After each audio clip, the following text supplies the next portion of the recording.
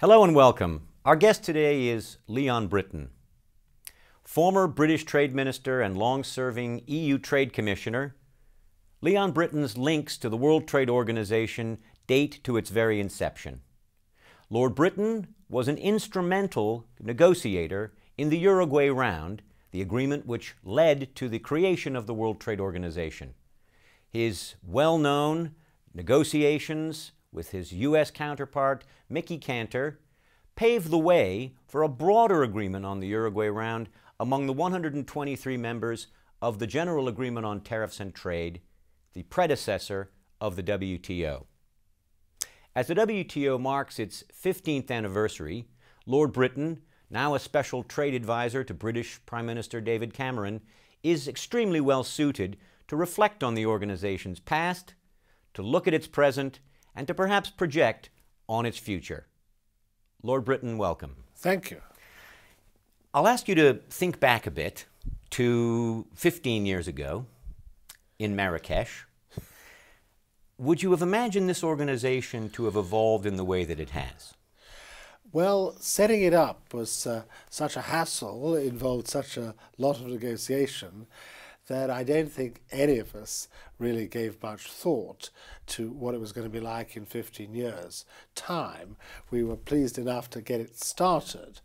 But having said that, I think its evolution has, broadly speaking, been on the lines that one would have wished, even if one didn't actually predict it at the time. In many ways, it's an organization that differs from the GATT. How would you define those differences, and have they been largely positive, or have they had their drawbacks? I think they have been overwhelmingly positive. I mean, the chief difference, of course, is that the GATT had no teeth, whereas here, with the dispute settlement mechanism and the consequences of not abiding by a finding, being the withdrawal of trade benefits, there is real teeth to it, and that's absolutely crucial. In the 1990s, we had the Quad, and we had at the center of the Quad the negotiating relationship between the European Union, or the European Community in those days, and the United States. The situation today has evolved with many new actors, new players. What has been the consequence of this evolution, in your view? The consequence of this evolution has been very simply that it's harder to reach agreement. I mean, I thought even then, of course there were still many fewer actors than there are now, but there were still quite a lot. And I thought it amazing that again and again and again I was told by the other actors and players in the world, you reach agreement with the United States and then we'll tell you what else we want. And that's exactly what happened, as you described, with my discussions with Mickey Cantor. I thought that was a sort of sleight of hand at the time to which the non-US and EU participants were acquiescent, were willing partners in that. It was clearly unsustainable. As the organization grew, as the number of people grew, that was not going to be possible. So it's therefore, the more you have, and you operate on the basis of consensus, it's bound to be harder to reach agreement, and that's exactly what's happened. Do you think that the consensus principle itself should be revisited? I think sooner or later it will have to be, because to have a situation in which any one country can block an advance which the overwhelming majority of the world trading community want to make is difficult to defend. Although its historical origin is clear and it's wonderfully democratic in a sense, I'm not sure that in most democracies we would allow that. I think there was only one country which had what was called the liberum veto, which was Poland, and that led to the breakup of the country. So it's not a very happy precedent. So on the other hand, one can see we are talking about sovereign states, and it is difficult to advance from that. But I suspect we are going to see more plurilateral agreements, coalitions of the willing, if you want. And there's precedent for that already in what we did even 10 years ago. With the ITA and... Indeed, yes. One of the consequences of this trade body obtaining teeth, as you say, has been that its profile has perhaps been raised.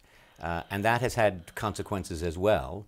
I recall at the end of the Uruguay round, there were 1 or 2 protesters in front of the building. And of course, within a very short space of time, that all changed quite radically, didn't it? Yes, if you, I mean, the GATT was never just a debating society, but to put it in extreme terms, if you're a body that hasn't got powers, but only sort of tries to bring people together, you are not going to arouse so much disagreement as if you're an organisation that's powerful and got teeth. So that's an inevitable consequence in today's world of being a powerful and important organisation. What could have been done differently, in your view, over the last 15 years that might have made the organization function better or be more effective? I don't think there's any fundamental change that I would have suggested would have made it work better. After all, 15 years isn't all that long a time, really, and so it's doing what those of us who were involved in its creation wanted it to do. So it's not surprising that I'm not the person to say, well, it should all have been completely different, because it's set up the way that I and a few colleagues had in mind. So I don't think I would, now looking forward, going on, there's another story altogether, but in its first 15 years it has done what we hoped it would do. Let me pick up on that a bit. How would you see this organization going forward in, say, the next 15 years? What will be... Well, I think that there are a number of things it's got to do. Clearly, I think that in principle the rules on free trade agreements are quite strict.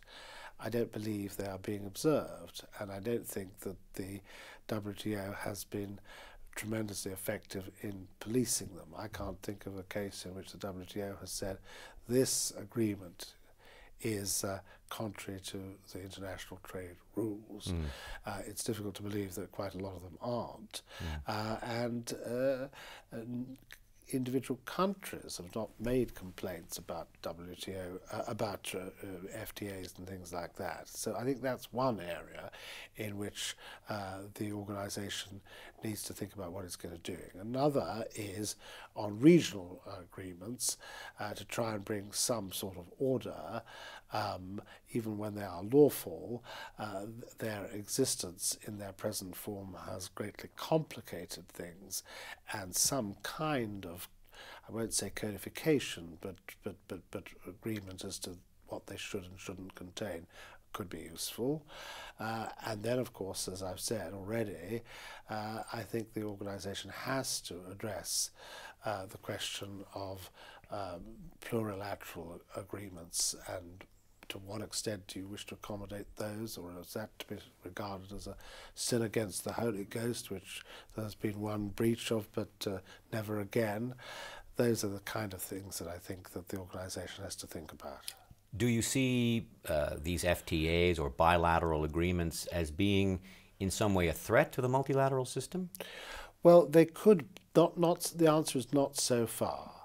But if they proliferated excessively and were contrary to the rules that have already been established, and nobody did anything about it, they could be. The Doha Round has now gone on even longer than the Uruguay Round. If you could compare the two, how would you do that? How would you put the Doha Round next to the Uruguay Round in terms of its intensity, complexity, and other factors such as this? Well, the thing that strikes me most is that the business community, and I'm talking about the United States and Europe essentially, is less hungry for the Doha Round than it was. It was possible for those of us who wanted to get the Uruguay Round completed to enlist the business community. Now, today, they'll still pass resolutions saying it's very important and so on and so forth, but they sometimes feel like kind of addenda to their main business. They're not hollering, they're not going to the doors of government and saying, look, you know, for God's sake, you've just got to fix this. That's one of the things that's different. Now, it may be that that is because, in terms of the developed world, so much was achieved by the Uruguay Round that the additional gains for them of the Doha Round are less pressing. I happen to think they're still beneficial, and I think that even if it's not a case of actual further market access, something which enables the developing world to emerge and play a larger part in the trading community is in the interests of the developed world as well. But that's less urgent than saying, look, if you reach agreement, we are going to get access to this market, that market, because there are huge tariffs there and they're going to come down. That kind of prize is less, it's not evident, but it's less prominent than it was in the case of the Uruguay Round. You did your job perhaps a bit too well, maybe, back in those days. Well, I hope that people have benefited from it.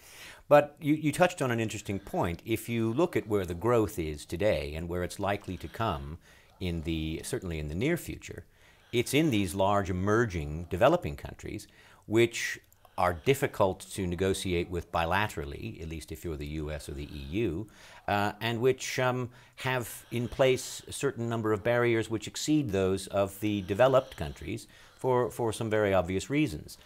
Do you think that this is an opportunity, the Doha Round, to open these markets for the... It certainly is, but to make the argument, which I think many economists would make, that it's actually in the interests of those countries to open up their markets even unilaterally, is something which is difficult, because we in a way, the process of negotiation which we have established militates against that kind of view, because everybody is so inured to the concept that it's this for that, you give up this and you gain that, and therefore the developing world, even if it would be in its interest unilaterally to open up more than it has done, won't do that. It says, right, and what are we going to get in return for that? Now, I'm not saying they shouldn't get something in return for that, but that's the difficulty that we have. You mentioned the idea that even unilaterally opening, if you listen to economists, is in your own best interests.